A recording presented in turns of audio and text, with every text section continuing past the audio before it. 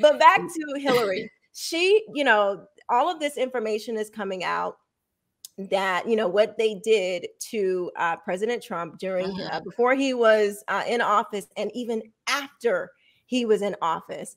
So I know that you were a Trump supporter, and I did a video on this. I haven't put it out yet, but I was thinking about how the Russia thing and, all of the derogatory things that came against Trump, that on the ground, if you were working on the Trump campaign, or if you were involved in any way, like with the walkaway movement, you came in contact with people who were literally deranged by these narratives, right? That he was a racist, that it was the Russia collusion, and that he wanted to tear down democracy and all this foolishness.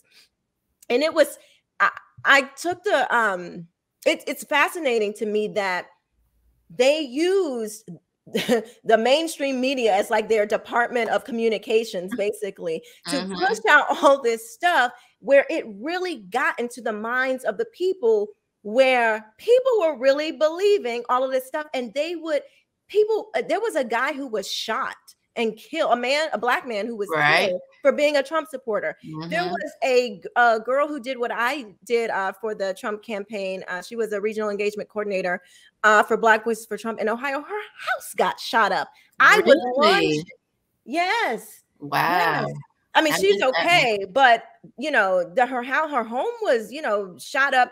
I was lunged at by some random guy because I was wearing a Black Voices for Trump shirt. But I was thinking about how vicious this woman is and how thirsty and hungry for power she is to spy on a sitting allegedly on a sitting United States president. What are your thoughts on, all of this stuff that's coming forward with the Durham investigation and just Hillary Clinton? Go ahead, be Shemeka. Let's hear what you got to say. I'm not shocked. I'm not shocked. I think this is another time when Trump was right, when he tried to tell everybody and no one would listen. No one wanted to believe it. I myself, security had to step in when I was in Dallas because the Black Lives Matter man was trying to attack me. I was speaking and he didn't like the fact that I was at a pro-Trump rally. And security had to take him down. So I've had these instances too out on the road where I've just faced people being really nasty, being really mean.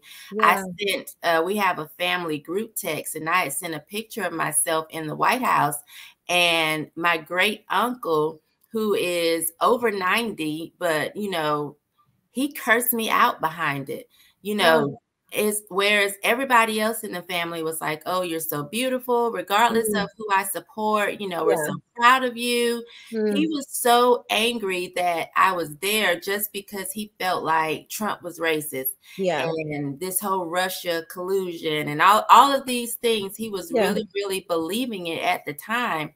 So I think what's most frustrating for me is not even that it has come out to be true, because I believed it was true the entire time. What I think is more frustrating for me is it's not going to get the legs that the previous story had.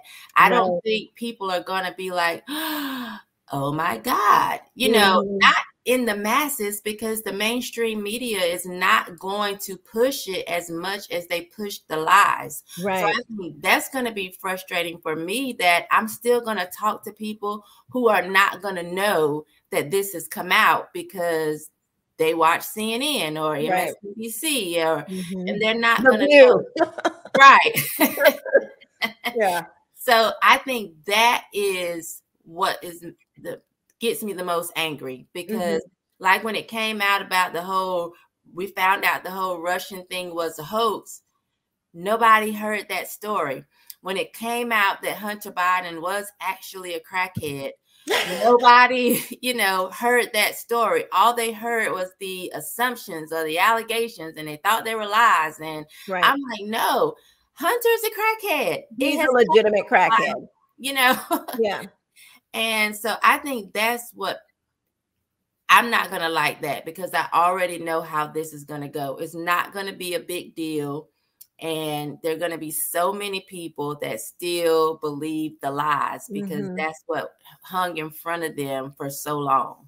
Yeah, it's really troubling that this is happening in America, because you think that that kind of stuff is reserved for, like, you know, Venezuela and Cuba and you know, China or something, or North Korea. And you're right. I don't first, not only do I agree with you. I don't think it's going to get the legs that all these other lies got, but I don't think that she's going to be held accountable. I think I don't either. She's a dusty crime boss, if you ask me. Raggedy. I can't. Yes. Hashtag your raggedy MFers. Right.